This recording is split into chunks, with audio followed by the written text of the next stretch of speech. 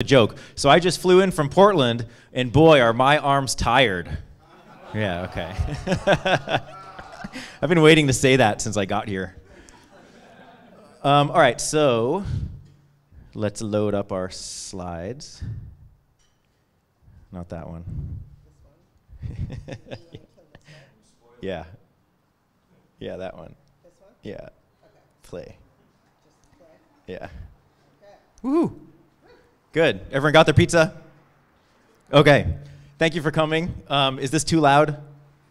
No? Okay. My name is Joe Grand, and yeah, like Sophie said, I design products. I don't know really about the nicest guy part, but I design electronics, and I also break electronics. So sometimes I do computer security types of stuff, hardware hacking training, that sort of thing, and then I design electronics, sometimes for computer security related things, and sometimes just for fun. This talk is sort of a combination of both. Kind of started off as a little investigation into what you could do kind of from a security perspective of exfiltrating data or leaking information from devices through ways other than like wireless or network or app or whatever, through LEDs, because lights are available on so many different devices. And I thought that was really cool. But it sort of morphed into more of just a general purpose kind of open source module for receiving light waves and potentially doing things with them. So it's just kind of this combination of things. I've always been involved in electronics and just loved electronics. So when I see something that excites me, it's like, I'm going to build something out of it and then hopefully like do something cool with it, and hopefully other people do something cool with it. So that's what this talk is about. So yeah, LEDs are everywhere, and we generally just think of them as devices that blink or turn on and show something. You know, like if you've ever seen war games with the Whopper, the more blinking lights you have on something, the more secure people think it is. So I thought it would be fun to like do something with those. There's been a lot of research into this area from a computer security perspective of capturing emissions from light and using them in some way or misusing them in some way, or say if there's like some malicious piece of code running on a device that's then exfiltrating data. So what I have done and what I've experimented with is not new, but it just got me really excited that I wanted to dig deeper into it. The first paper that came out about this, publicly anyway, that I know of was from 2002, this information leakage from optical emanations, that is basically about off-the-shelf devices that have not been modified at all. And back then, think about like modems, I think there are some routers and other network type of equipment that would actually leak information through the LEDs completely unintentionally, not by design or anything, just by accident. Sort of just the way, the nature of how the engineer designed the product. So with a modem, for example, is the transmit and receive lights that blink when there's some data activity going on. Those were actually tied directly to the transmit and receive lines, so that the LED was actually modulating with the data that was being sent, which was pretty awesome. And those are just off-the-shelf devices. That sort of sparked my mind of like, well, if you could get malicious access to a device, or maybe you want to just do something with on a hobbyist project, have something you can use an LED to modulate, and you can use it also as your status LED or whatever. So you can sort of serve double purpose. Because you'll see with the demos that I'm going to show you, I'm able to send light, and the LED is going to appear like it's just on, because our eyes can't process the data rate. But then with the OpticSpy receiver, which is the actual product, you can receive the data as well. So it's sort of cool. So yeah, there's a bunch of other work as well. But I'm all about the kind of the school of like, everything we do, we're standing on the shoulders of giants, right? We're doing something and we're taking these little incremental steps. No matter how groundbreaking something is, there's always some prior art that had been done or somebody else doing something maybe that wasn't successful, and you take bits and pieces and build on it. But that's really where my whole kind of passion for electronics that's how it started, and that's how it continues, is always building on things. So stuff's really cool. Oh, I should mention too, I forgot to mention this. I want to say hi to my kids because they're staying up late to watch this. So hello, Ben and Miles. Thank you for staying up late. I'll be home soon. Tonight, I got to fly back, so I got to work on my arm muscles a little bit, flying back tonight. So anyway, thanks for watching. Yeah, so prior history. All the way back to around 1880, Graham Bell with his photo phone. There was a video. Oh man, Dino. I can't remember his full name. He's gonna kill me. Dino Segovis, I think, runs a website, Hack a Week. I don't know if he still makes videos anymore. But he had a video about recreating the photo phone, and it was basically what Graham Bell had made of transmitting voice over light waves in 1880. And he actually had said that he thought that invention was I don't actually have the words because I can't see my slides, my notes, so I don't have the exact quote, but it was something like that was a more important invention to him than the telephone. But it just never really took off because if you had cloud cover or other things, it was using the sun to modulate sound over the sun, over the light of the sun being reflected off a mirror.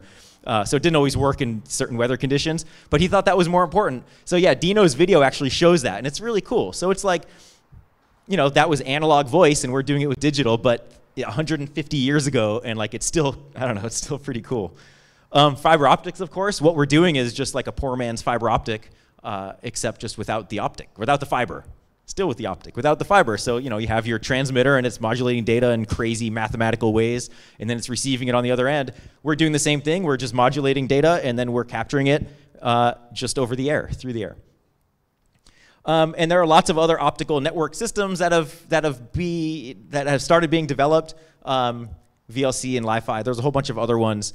And sort of one of the ideas I had with this device as this optical receiver is like we might be able to identify those types of networks in a building or in an environment where we might not be able to decode it. Like our receiver probably isn't fast enough or capable enough to decode it, but we might be able to identify things within a room, which I think is sort of cool. Especially if you know that there's not supposed to be something like that in your office and you find something, could be interesting.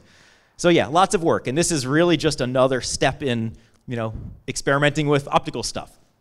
So my goals for this, like most of my products out there, are open source.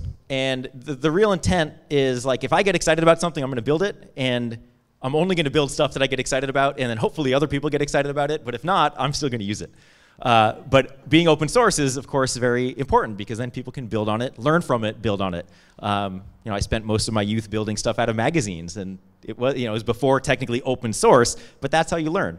So yeah, open source device, I wanted to be kind of an easy to understand theory, so I didn't want to have a lot of complex signal processing and all sorts of stuff. As you'll see, it's just a very simple system of receiver with some amplification and a comparator. So it's a very easy thing kind of from a block diagram perspective to kind of understand. I wanted to use off-the-shelf components, so you can get everything from DigiKey or Mouser or whatever your favorite distributor is. You could use fine chips to maximize your BOM and find the correct distributor. How is that a good plug? Good. Okay, I got a thumbs up. Good. And then hand solderable, right? Because there's nothing worse than finding a project and then realizing there's like chip scale packaging you have to put on. So it's not the smallest device, and that's intentional. So you can actually do something with it and build it and then modify it if you need to. But yeah, again, this is not groundbreaking, but it's to raise awareness and just give people another tool to experiment with.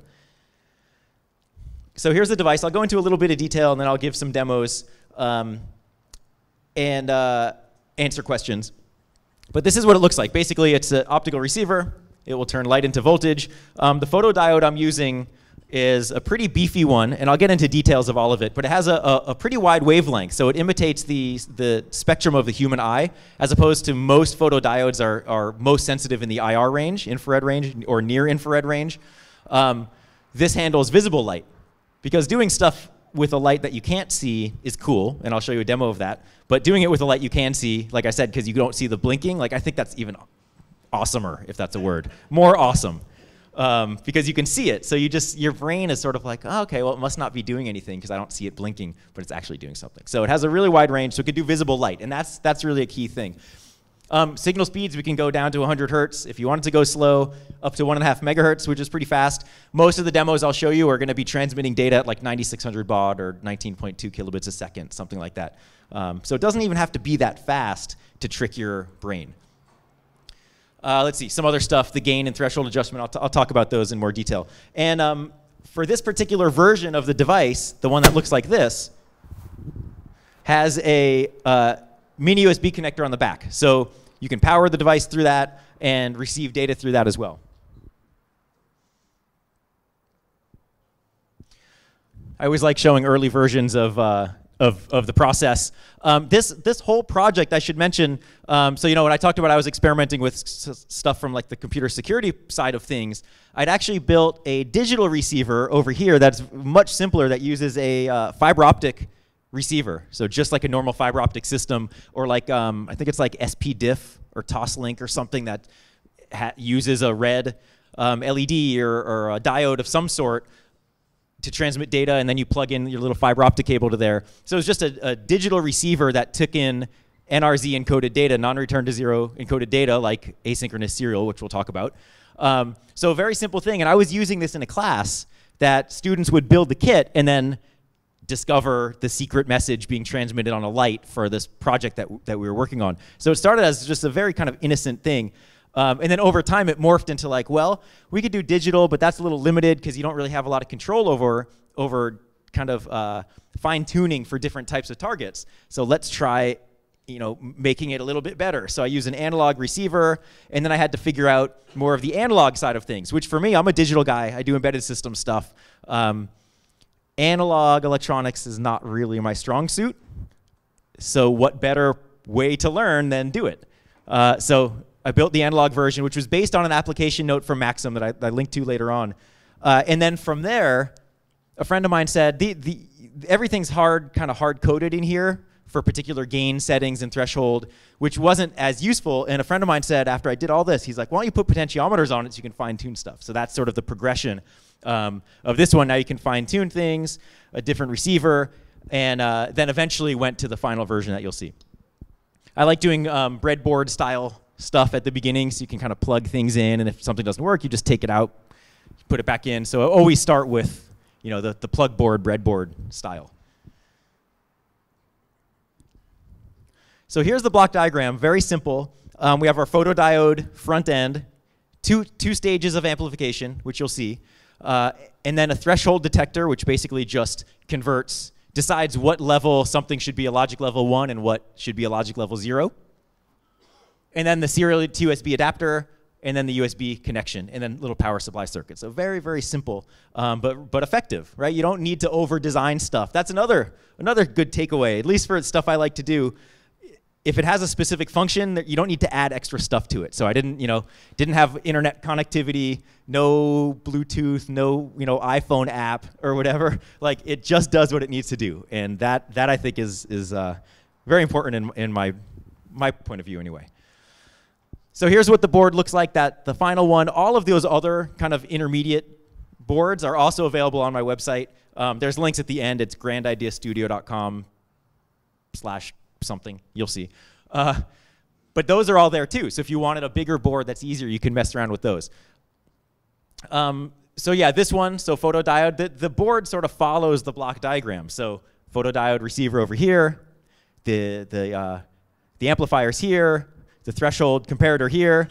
There's a little switch, so you can invert the polarity. If you're receiving a signal maybe that's inverted, you can just flip the switch. You don't have to mess around with extra circuitry. And then that feeds into an FT231X USB to serial adapter and then out to the computer. That's what the schematic looks like. I'm not going to go through all of it, but I'll go into little pieces of each one. So again, the front end, the photodiode, this is a Vishay BPW21R that takes light and converts it to current, like any photodiode. The reason I like this one, again, it has the spectral sensitivity mimicking the human eye. It's not exactly the human eye. It's actually more sensitive than the human eye, which is cool on the sides, but it kind of mimics it more.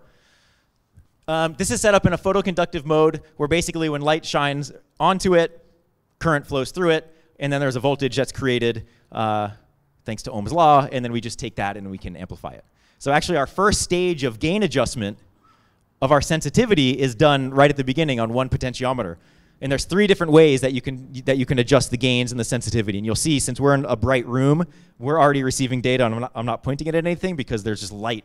There's the big lights, there's the sunlight, and there's the fluorescent light. So everything is kind of bouncing around. So if you kind of fiddled around with the potentiometers, you could reduce that sensitivity. I just didn't.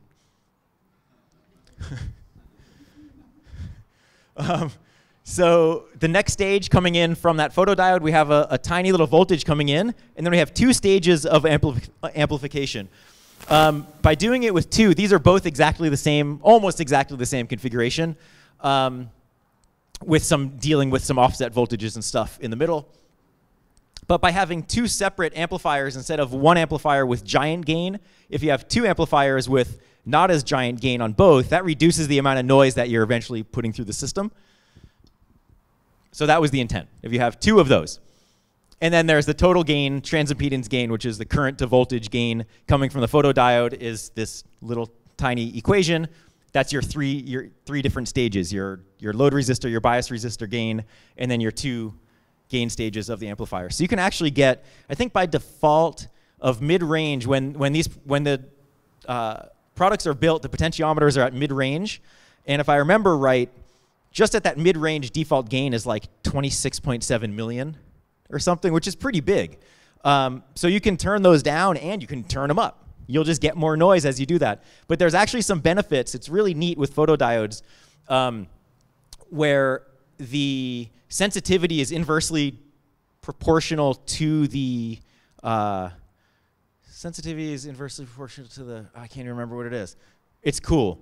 I think it's to the speed, if I remember right. So if you need higher speed, you can reduce the sensitivity. If you need more sensitivity, you effectively are reducing the speed, the bandwidth that it can deal with, something like that.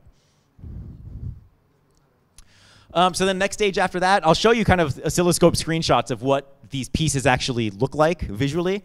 But once we amplify our signal twice, then we throw it through the comparator. That's going to determine what is a level 1 versus what's a level 0. And we do that by just adjusting a potentiometer that's a voltage divider, resistor divider, and then we just set that threshold. So the normal situation when these things come out of the box, you don't really have to do any fidgeting with stuff. It will generally just work. But to have all this stuff in here, if you end up with some device that you're experimenting with, maybe that has a different output or different brightness or something, you might need to tweak that a little bit. And then the final stage is the USB to serial adapter. This powers the device.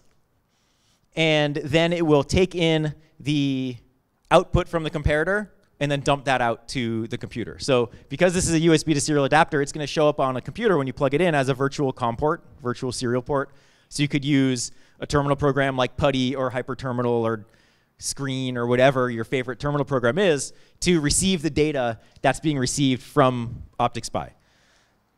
Now there's going to be situations, all of our demos, I'm transmitting UART data, which I'll talk about in a second. So that's going to be received by the USB to serial adapter because that's the type of data it's expecting, and then send it to the computer. But if you're working with the system, or say you're just exploring the world looking for something, it's probably not going to be in asynchronous data. So we won't receive that on the computer, but there's a test point that actually isn't shown here. I think it's TP5, so you can just tap on before it gets to there and then hook that up to like an Arduino or logic analyzer or whatever to deal with it. And you can still just power it through the USB port.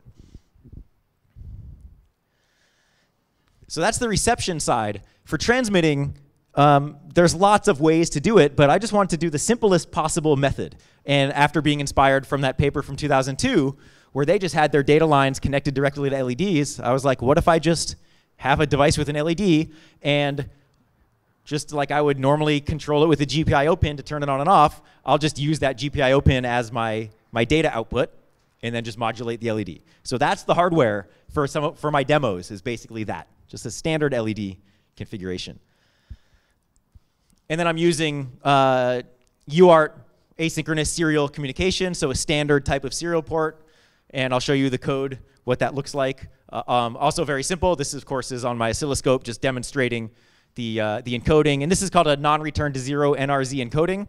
So if you capture a blob of data, to me it looks like asynchronous data anyway, NRZ encoded, because basically the widths of everything are kind of multiples of the smallest, which is a good indication that it's going to be NRZ.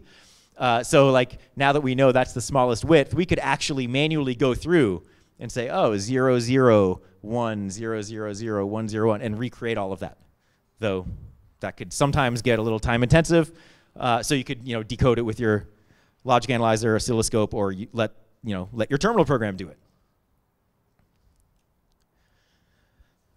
And here's the code for two of the examples. Some of the demos I'll show you, the code looks a little bit different. All the code's up for the demos on my website as well. But just to show you how simple it is, you don't need a lot of stuff going on. Like this top one, this actually was from some code I used on a PIC, but it's basically setting up the serial port and then just using printf. And instead of printf going to a console, it's printf going to the I/O pin that's driving the LED. Down here, Arduino, so setting up a software serial port, just pointing the pin to the LED. And then you just send a message. So, you know, pretty easy if you want to implement that into your own kind of project. And then just here are the screenshots. This is like, there's a few different test points along the way on the board that you can see each stage. So this is test point 1. Right after we're capturing, but before it goes into the first stage amplifier, it's very noisy, and you basically can't see anything because the signal's in the noise somewhere. Second stage, we can start to see ones and zeros. I don't remember what I was transmitting, and your screenshots might vary depending on the signal, but generally you'll see something like this, where you can see the ones and zeros. There's kind of noise all over the signal, and of course it's offset by a lot. That's that first stage.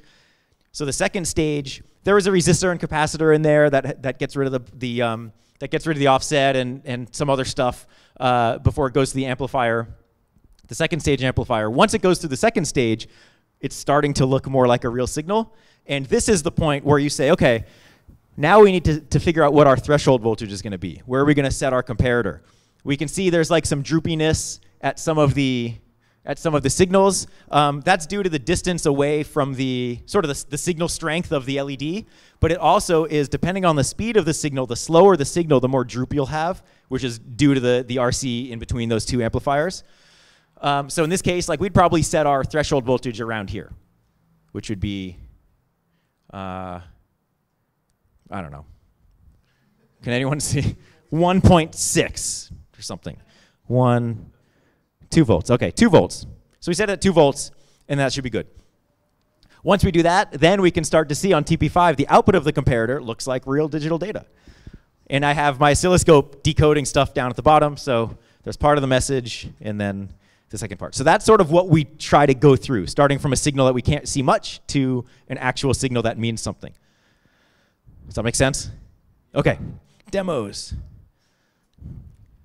I also can't see how much time I have left, so I don't know how over I am.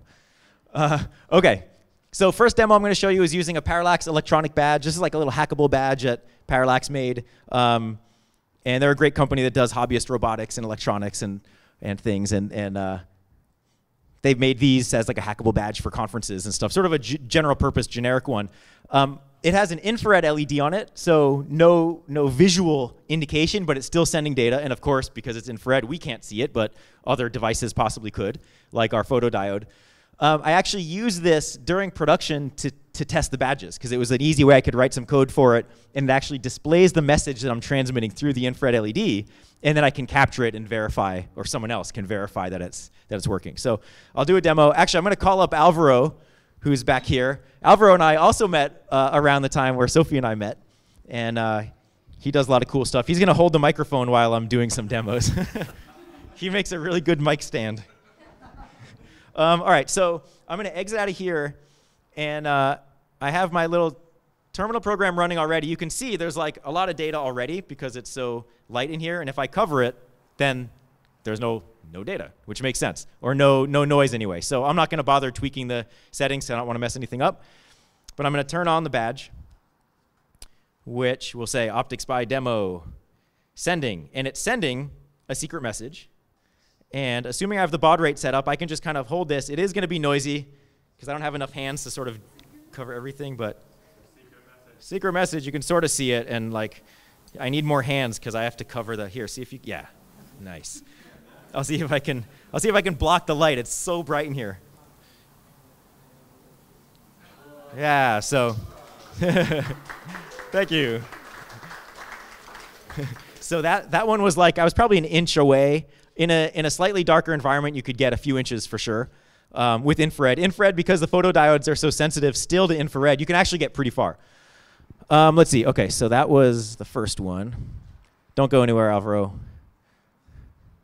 Next one is something with something called Tomu, And Tomo is a device, another open source hardware device that looks like this. It's a tiny little microcontroller on a little circuit that sticks into your USB port. And you can write a bunch of code. There's a great development environment for it. You can write code. It has capacitive buttons or capacitive sensors, 2 LEDs, and a whole bunch of other really cool stuff. 12 components total. And I figured, OK, well, it's a cool little microcontroller. Like, we can control the LED through a computer. Let's use that. So this is the demo, which you're probably not going to see it because it's shoved into the USB port. But this is what it looks like.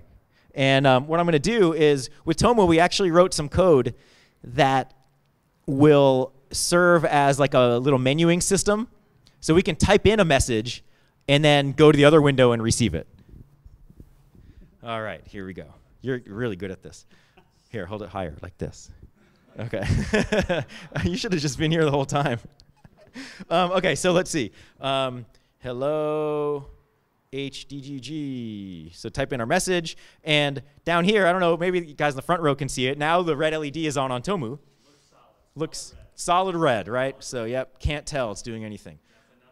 Definitely not blinking. I should bring you to all my talks, too. This is awesome. So I have to change the baud rate to 19.2 because that's what it is. So now, again, there's still noise. So here. Ooh. And this one, I'm also a few inches away. Thank you. And then you can turn it off, and now it's just noise again.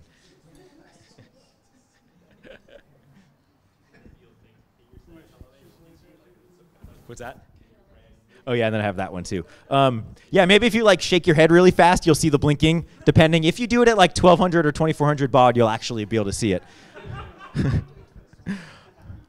OK, this one I have a video of because I didn't bring the actual thing here. But this is one kind of from the security mindset of like, all right, you have this router, or say you have a computer that's not connected to the internet. How would somebody bad, some malicious person, get data off of that computer? And we've heard a lot of stories of like Stuxnet and other things like SneakerNet, of somebody walking a compromised USB thumb drive to like the nuclear reactor computer and plugging it in and all these things, because a lot of computers are going to be air-gapped. So this was sort of an idea of like, what if there was some malicious code loaded onto the device in advance, maybe during manufacturing, or intercepted before it got to the facility or whatever, and then how could somebody get data out? So I took an off-the-shelf TP-Link router that had already been hacked to death, software-wise, and people have loaded DDWRT onto it, which is like an open source access point software. Lots of stuff you can do, Linux-based. And one of the features of DDWRT is that you can control the LEDs, because you can control all the I/O pins. So I figured out which I/O pin controlled the LED that I was interested in, which was the WAN light, which normally is going to be on anyway. But it was also red, which I thought would have the best sensitivity for the receiver. And then wrote some code, just like the other demos, to send information out. Of course, this is a proof of concept one. Security people out there are going to say, well, he needed physical access to load the code onto, blah, blah, blah. That's out of my pay grade. Other people can figure out how to maliciously load the code onto the devices. There's plenty of them out there. So this video will show, instead of sending a secret message, what I'm doing, since I have administrator access on the device, is I'm reading the password file, which holds all of the password hashes corresponding to the passwords on the system, and sending that over the LED. Once I have that, I could then crack the password using standard password cracking techniques, and then log into the device remotely or whatever it is. Of course, once you have administrator access, you can exfiltrate whatever data you want from it. So here's the video. So now it's like the program I wrote is executing on this device.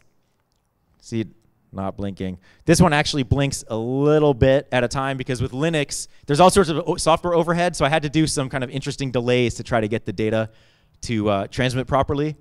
There's my earlier version. And this I have to hold it pretty close, because there's the LED, then there's a light pipe, and then there's the housing on top, so it loses a lot of the optical energy. But it's still enough where if I hold still, so this is executing on the router. This is what I'm capturing with OpticSpy. And then eventually it will dump the whole thing.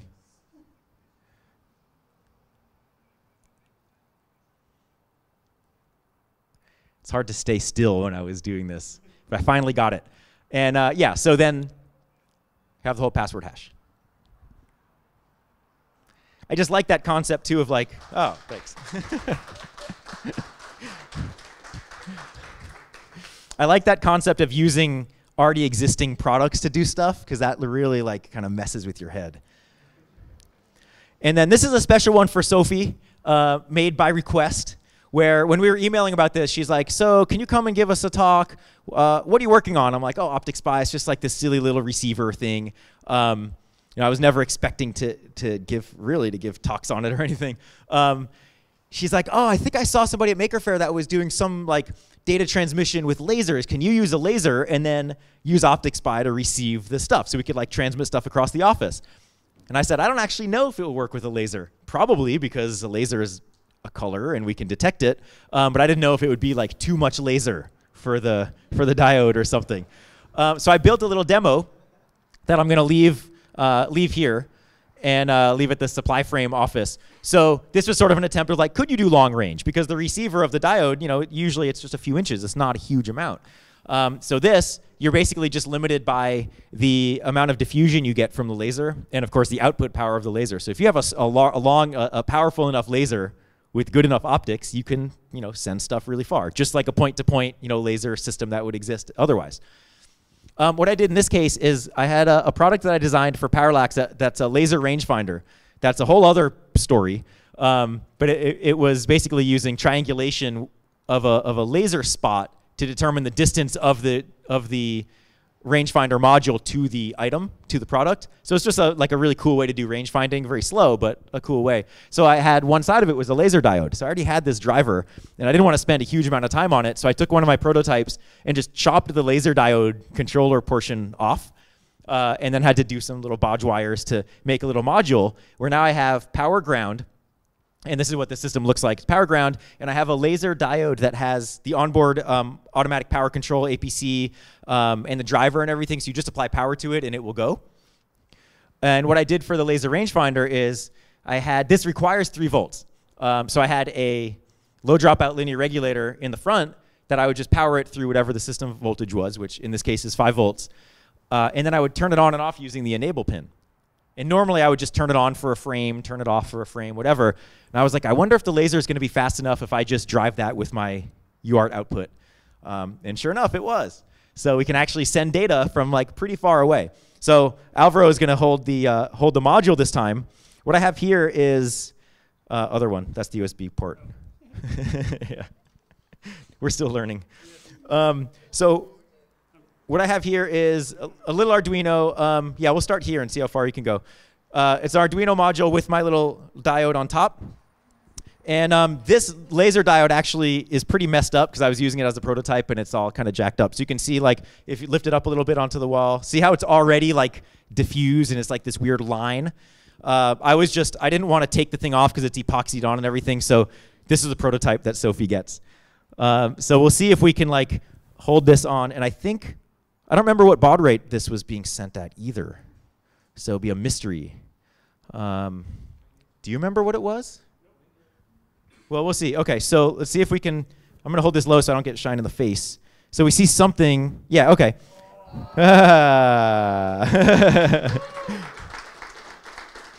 Yeah, cool. So this I had to actually, it's at 19200, but I had to flip the polarity from inverted asynchronous serial to normal asynchronous serial. And it's interesting because we have to shine the laser like not directly in the center of the diode, but a little bit off. And it might be because it's just way too high power. But yeah, so there, data over laser.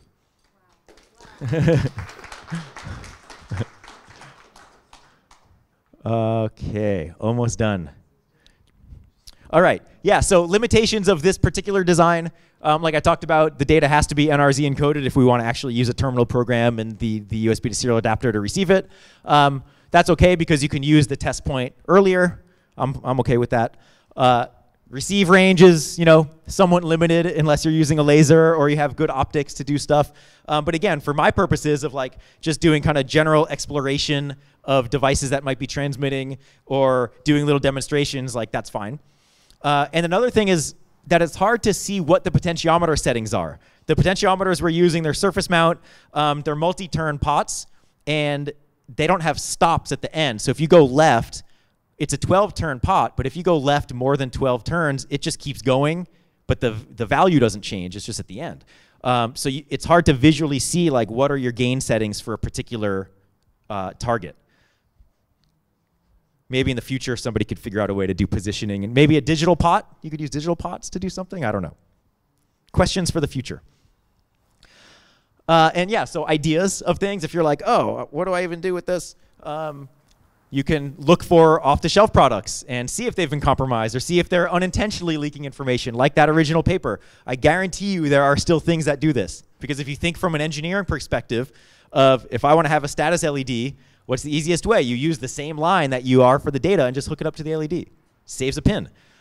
So, you know, look for stuff like that. Maybe we want to find optical networking, communication systems. Maybe we want to just transfer data or exfiltrate data from a product, from a robot, from whatever. Very easy way to do it. Or maybe you just want to walk around and like take measurements of light and like how light is this room, and maybe look at the data and try to take a guess at that. So just use it as like another sensor in your toolbox of things. And yes, come into the light. If you are interested in building your own, everything is available on my website. That's the whole link. Yeah, grandideastudio.com, portfolio, OpticSpy. Everything's up there. All the demo code for the different demos are up there as well. I did just make a little OshPark module for the laser diode. So I'm waiting for those to come back before I post all that information. But that will be online. And I'm doing a few other experiments as well that eventually I'll post up there. Bare boards are from OshPark. And if you want assembled units, CrowdSupply has a few left. I don't know how many, but a handful. And I never mentioned that this original version of the project, if you look on the back or if you see pictures of it, it says CrowdSupply Edition. Josh Lifton from CrowdSupply, who runs CrowdSupply, was putting together a conference and said, hey, we should use this optical receiver as like some cool workshop, and people can explore with LEDs and stuff. So he was really the kind of motivation to turn it into more of an easy to use product. And then because he runs CrowdSupply, he convinced me to do this little campaign. So we made a bunch, and we have some in case you don't want to build your own, though they're pretty easy to build if you like working with surface mount stuff. So that is it. Thank you for watching.